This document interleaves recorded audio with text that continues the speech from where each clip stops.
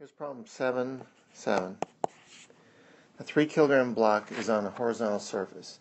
The block is at rest at t equals 0. A force P equal to 12 newtons acting parallel to the surface is applied to the block, causing it to accelerate. The coefficient of kinetic friction between the block and the surface is 0.2. At what rate is the force P doing work on the block at t equal 2 seconds? What do we mean by the rate of force P doing work?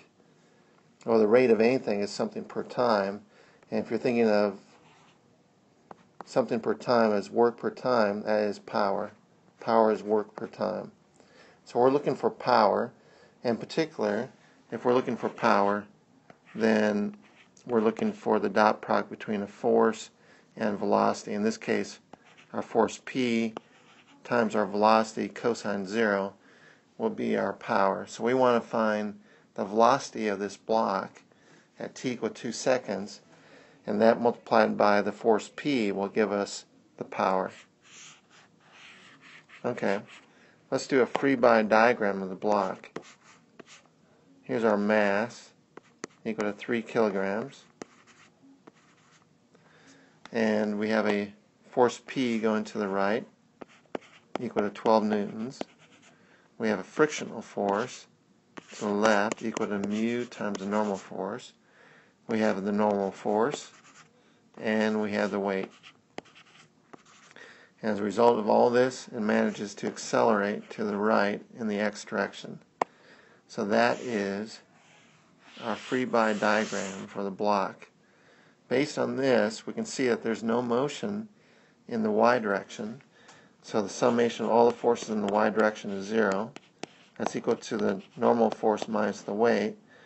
So the normal force will equal the weight, equal to mg, equal to 3 times 9.8, or 29.4 newtons. And then the frictional force is mu times normal force. That's going to be 0.2 times 29.4, which will give us 5.88 newtons. Okay, so let's figure out the acceleration so that we can figure out our velocity at t equal 2 seconds.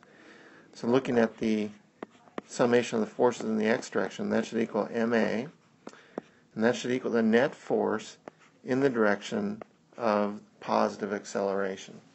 And that's going to be equal to P minus the frictional force.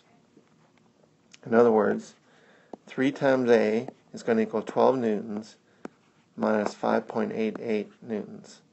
Or A is going to equal 6.12 divided by 3, or 2.04 meters per second squared.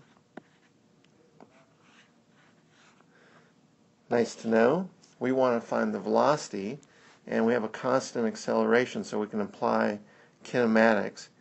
We know that our final velocity will equal our initial velocity plus acceleration times time. In this case, our initial velocity is 0 because we started from rest.